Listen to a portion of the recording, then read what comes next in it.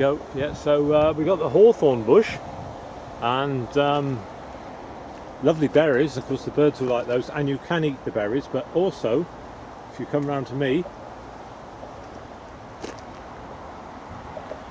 you can eat the leaves, and they're quite tasty. So there's a hawthorn leaf,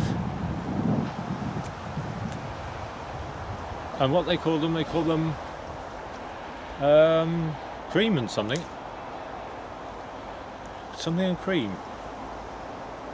So if you were walking along something like a trailway and you run out of food, you've got plenty of food on this tree.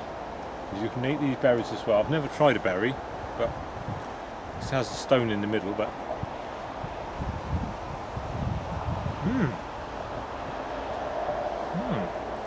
that's the stone. So, certain amount of sweetness in there. So that would sustain one for quite a while, that tree.